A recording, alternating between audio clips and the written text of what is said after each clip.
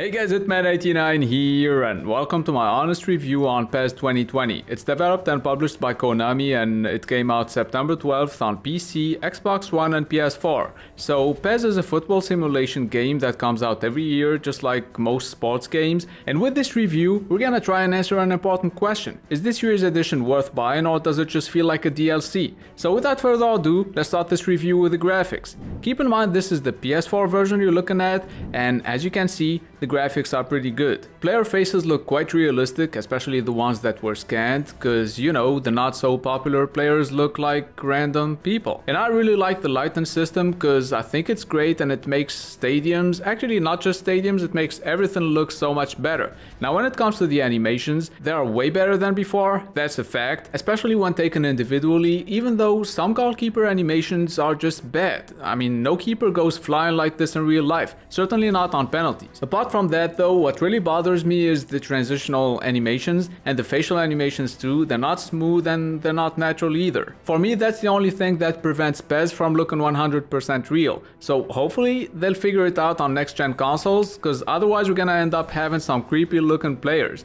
Now when it comes to the performance, you're gonna get 60 FPS in game and 30 FPS during the replays. I didn't have any frame rate issues whatsoever, so that's good. Moving on to the sound, I don't like the soundtrack that much. I'm not saying most of the songs on this game are bad, but I wanted some more popular stuff with more famous singers, bands, etc. And let's not even talk about the commentary. Actually, let's talk about it, because it's the same below average, super repetitive commentary that doesn't sound professional at all. The commentators still say some goofy ass shit, and I even tried English, French, and Brazilian Portuguese commentary, and none of them were good enough. Now when it comes to the atmosphere, crowd chants and all that stuff, it's not bad at all, even though in my opinion they could have taken it to the next level, and let me give you an example on how they could have done that so you get what I mean. When Ronaldo scores, or actually let's say it the way it's meant to be said, so in Portuguese, when Cristiano Ronaldo scores and he does his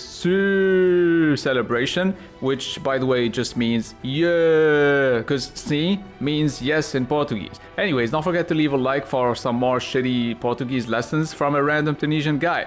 Back to what I was saying, when Cristiano does his celebration, the crowd does it with him, so when you watch the game on TV, you hear it. But on this game, you don't hear shit. Anyways, I'm gonna let you listen to the game audio for like 15 seconds before we move on to the gameplay.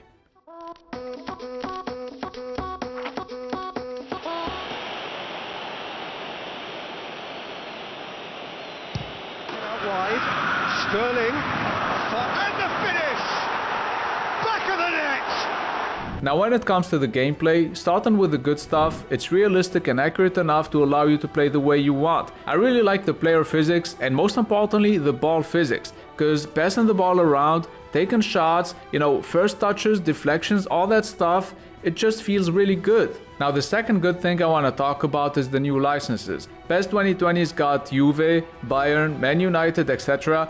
but still not enough when compared to the opposition, aka FIFA. Oh, and for those of you who play Master League, I guess you're gonna be happy to know that there are new cutscenes which make the whole thing look way better, but still not enough, which takes me to the bad stuff. Content-wise, PES 2020 doesn't have enough. I mean, my club has been slightly improved, but nothing new when it comes to become a legend, for example, and all around I think the game has a bad presentation.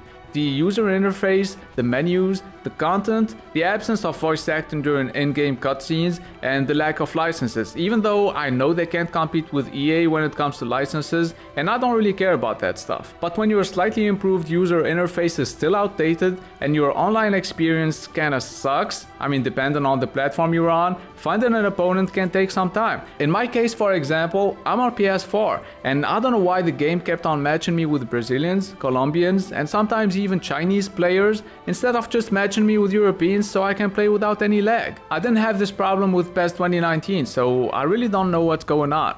Next thing I want to talk about is the ref decisions. Some ref decisions are pretty bad and, you know, they stop the game unnecessarily, especially for offside situations where the player has zero chance to get the ball and the ref still stops the game and ruins the counter attack. Let's go back to the good stuff now, because if you're gonna be inviting some friends over to spend the night playing some PES, you're gonna enjoy the realistic, satisfying gameplay that rewards the best player. Now let's move on to the replayability, which is heavily gonna depend on the game mode you're gonna be playing. Locally or online, with your friends, once or twice a week, I think that's the best way to play this game, because you can play it until the next one comes out and you won't get bored of it.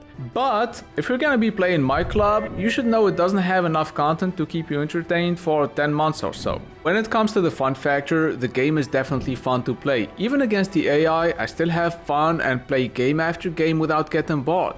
In my opinion though, my club isn't that fun because you're gonna be spending some time looking for opponents and navigating through menus that are far from being aesthetically pleasing. But as soon as I'm back on the pitch, I just have a blast.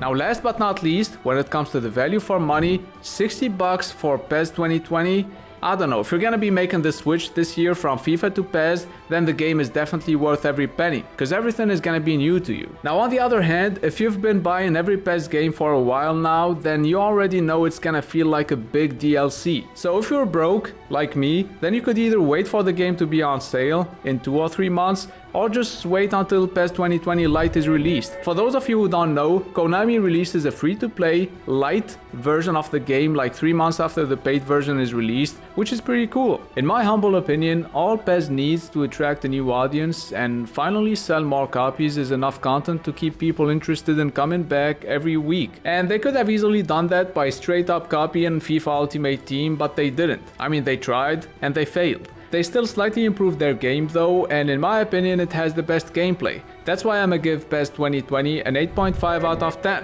Special thanks to buygames.ps for providing me with the game and therefore making this video possible. And if you don't know what buygames.ps is, it's a really good website that sells PS4 and Xbox One games for cheap, so check it out if you're interested. Anyways, that's gonna be it for this review. I hope you found it useful. Leave a like if you did, and please check out my other videos. I make game reviews, comparison videos, and top 10 videos that I'm sure you'll find useful. By the way, I'm obviously gonna review FIFA 20 when it's out, and I'll also make a special episode of Versus where I'll compare PES 2020 and FIFA 20 to see which is better this year, so stay tuned. It's been Hitman89, see you guys very soon.